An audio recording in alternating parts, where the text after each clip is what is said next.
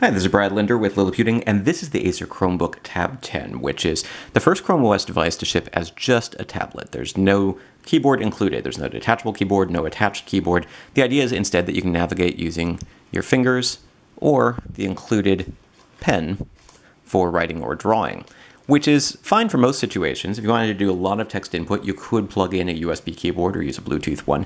But in terms of one feature that normally requires a keyboard, entering developer mode, normally you would press a special key combination.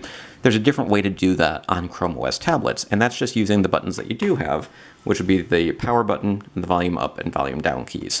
The idea is that you actually have to press all of them simultaneously, which is going to be a little tricky to show here on camera, but let me try adjusting the camera angle a little bit.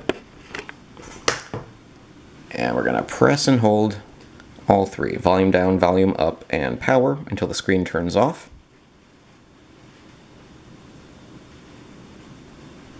And then we release, and it comes back on.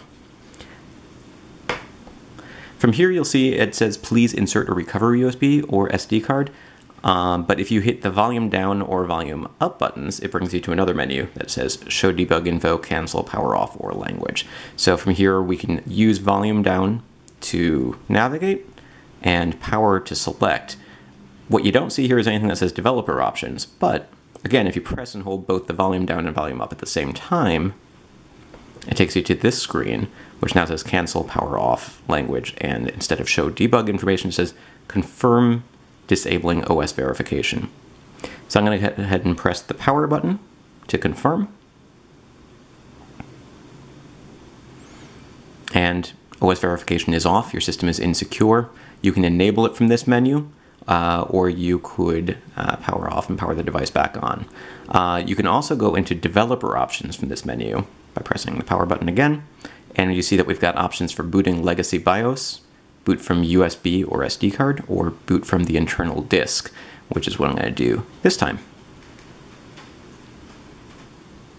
So once you've enabled developer mode, you sort of wind up in this situation the first time where it tells you it's going to start in 30 seconds, it's going to make some modifications, and it's going to take a while.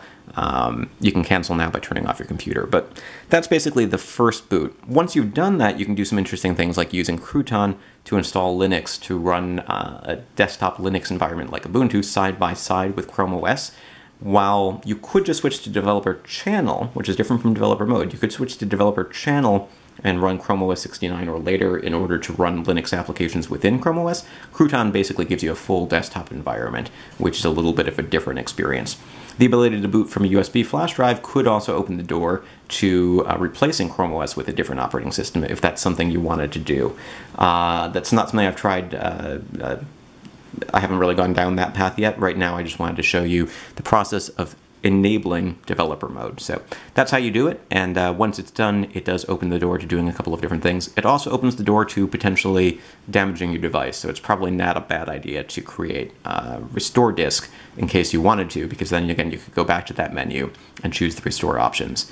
Pressing and holding power and the volume up and volume down keys does get you back to that menu, so you could enable OS verification at any time if you wanted to undo what we just did. And then the other thing to keep in mind is that when developer mode is enabled, it's going to take a little bit longer to boot the device. So it'll resume from sleep just as quickly as it usually does, but if you wanted to, every time you reboot the computer, it's going to either take 10 seconds to load, or it says hit Control+D in order to bypass that menu, something you can't do if you don't have a keyboard, so it's a little bit trickier. You could also go into those menu options that I just showed you and say boot from internal disk, like we just did. So anyways, that is a quick look at how to enable developer mode on a Chrome OS tablet that does not have a physical keyboard.